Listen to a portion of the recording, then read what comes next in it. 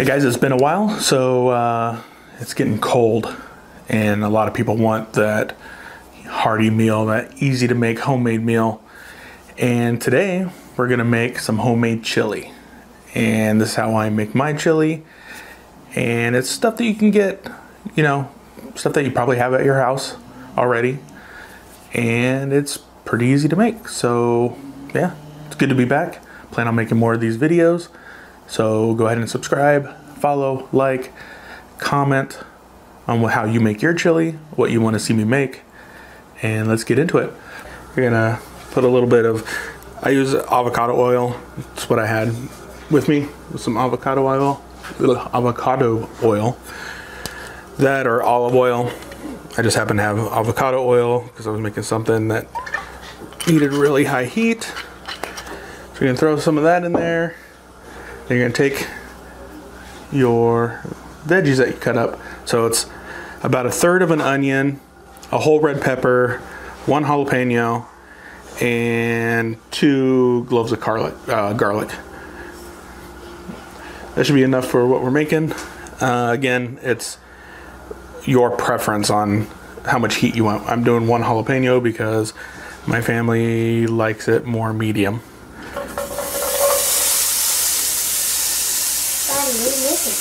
I'm making some chili.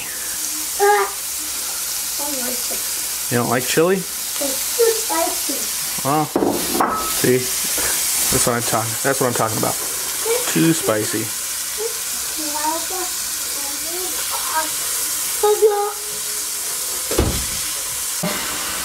Not a sponsor, but hey,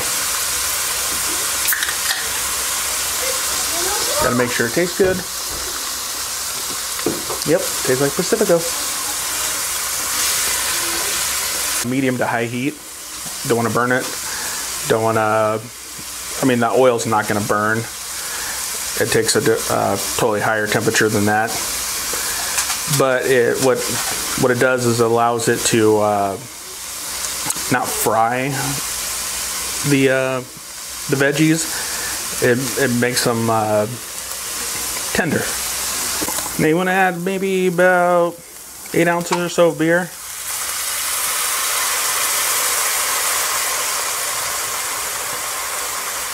It's probably good. You're gonna let that boil.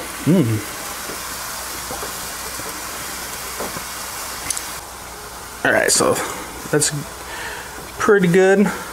Now we can go ahead and put this into the Dutch oven.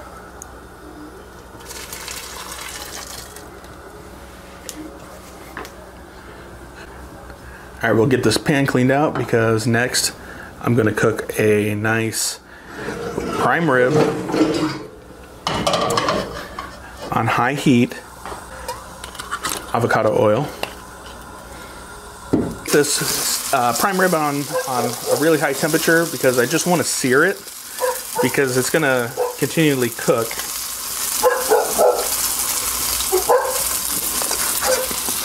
While it's in the Dutch oven. Because it's a pretty long recipe. Like it takes some time to cook. You still want the steak to be pretty rare inside because it's going to sit in this Dutch oven for about 2 hours total time, just soaking in all the juices and pretty much like you're making a stew. So what I'm going to do is I'm going to take this out and then I will cut it up into little cubes. So you get that little morsel of prime rib when you're taking a bite of your chili. Okay, perfect. Pretty raw or rare. It's like definitely rare. All right, so we got the cubed prime rib. I don't know why I keep calling it prime rib. It's ribeye. Right.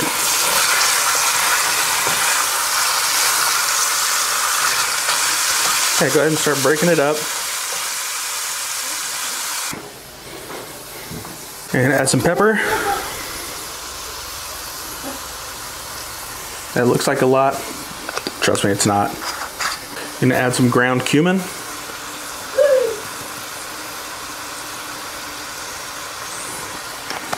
A healthy amount of chili powder. Bit of cayenne pepper. And just like that. That's all the seasoning you need. Oh, I'm sorry. No, it's not. You want to use like a beef bouillon cube. Break it up. I use this. It's better than bouillon. I really don't know if it is. It's just a little more convenient. So about that much. About that much.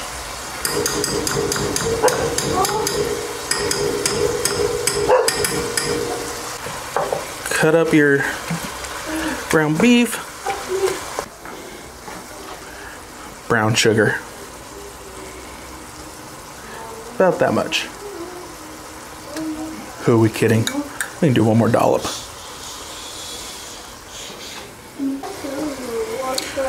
And just keep mixing until it browns. I mean, if you could smell this through your monitor, your phone, your TV, or whatever. Oh man, you want to smell it, Charlie? Here, come over on this side. Here, I'll put a little bit on the spoon or on the stir. And just tell me, smell it. Oh, it smells 1, 2. We're gonna add the tomatoes. Normally I'll use a San Marzano from Italy, but I did not have any. But I did have, same brand though.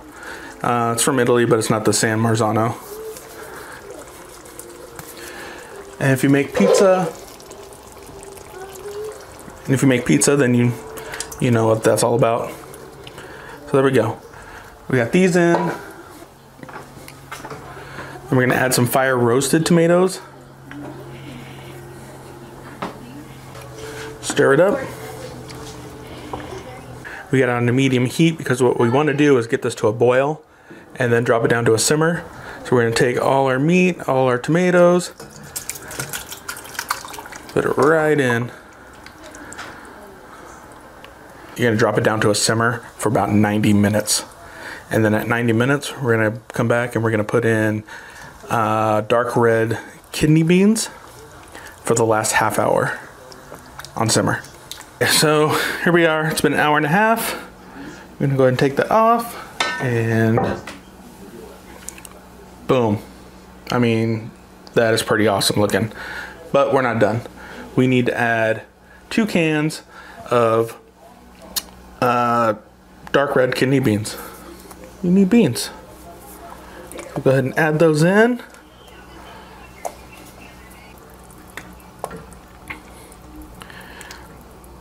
We're gonna let it simmer for another half hour.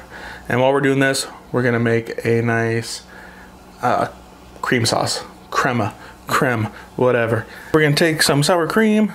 We're gonna put it right in here, this little blender. I'm gonna add a little bit of lemon juice. I don't have any fresh lemons, so this will work. Just a little bit, maybe a tablespoon. I'm gonna add some cilantro. Get that in there. All right, then we'll just give it a couple little spins.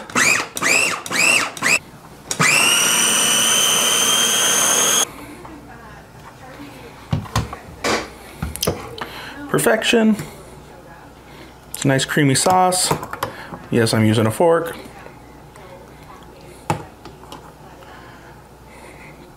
It's gonna go right on top of the chili. All right, it's been a half hour. Let's go ahead and check the finished product. It's a little hot. Ooh, look at that.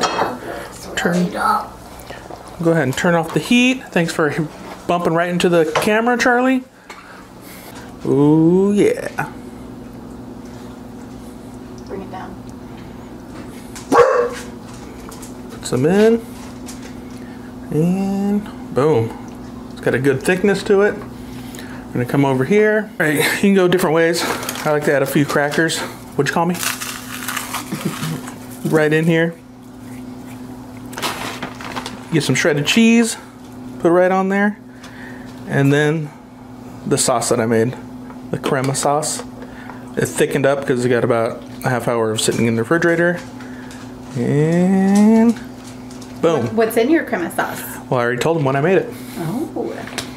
There we go. We got an awesome bowl of chili. And if you don't want to do the ribeye, you can use chicken. But there you go. Now time to taste. Stir it up. Ooh, it's so hot. Oh, the cheese. Oh, the cheese.